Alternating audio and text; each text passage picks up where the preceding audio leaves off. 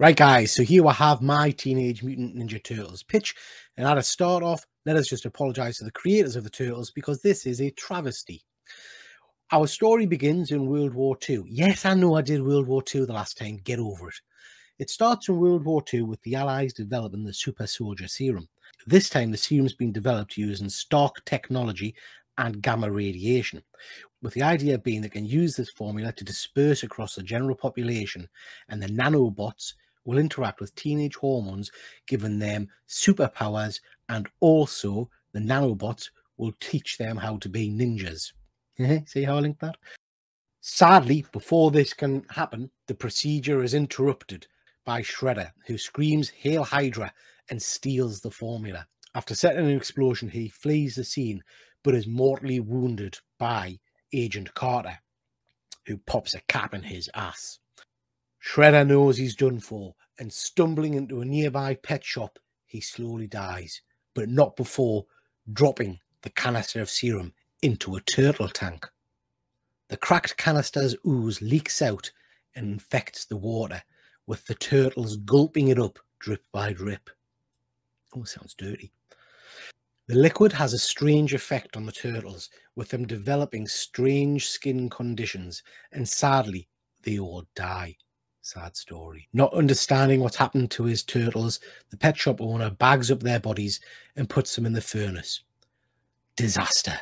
The burning turtle carcasses release a virus, which quickly catches in the wind and spreads across the entire planet, infecting all turtles it comes in contact with, and these turtles begin to develop strange new abilities, mutating them in strange ways, and also giving them an insatiable hunger for pizza or brains. In a matter of hours, the turtle population turns on humanity, and scenes across the world are of carnage and murder. Within days, the turtle population has engulfed the planet. People run for their lives for fear of being eaten alive by this turtle menace. But even when running, humanity is not safe, because let's not forget, these turtles are ninjas. As week one of this Teenage Mutant Ninja Turtle pandemic draws to a close, humanity lies in ruins. Billions dead. The turtle menace has marched over the entire globe, killing all in sight. Humanity cannot be saved. Or can it? Dun dun dun! We pick up our story with the Earth in tatters. Humanity is on its last legs. The turtles have taken over the planet and are eating everything in sight. The Watcher breaks his solemn oath. Unable to stand by and watch the planet he loves die, he decides to act. Scouring the multiverse, he assembles the greatest team never seen before. That's right, guys, it's the multiverse of What If. And there came a day unlike any other, when What If's mightiest heroes found themselves united against a common threat. And before you say anything, it's my show, I can nick any characters I want, right? Fighters. Yes, Ben, I've nicked that as well. Deal with it. The Watcher assembled some of the greatest heroes ever seen. The kryptonite-powered Lex Luthor, the Batman, the Batman-DeLorean, and of course, Splinter, master of the mystic arts, Rat Supreme. The team were tasked with obliterating the turtle menace and quickly got to work in destroying them. Splat! Splat!